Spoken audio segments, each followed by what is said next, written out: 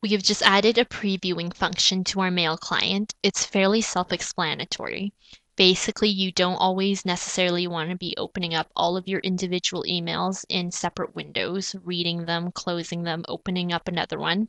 If you want to go through them really quickly, what you can do is press this preview button and it just splits the screen into two separate panels. And on the bottom, you can preview the message you're currently on. So as you can see, I can browse through the different email items and it'll change. So this just lets you navigate through your mail items much quicker.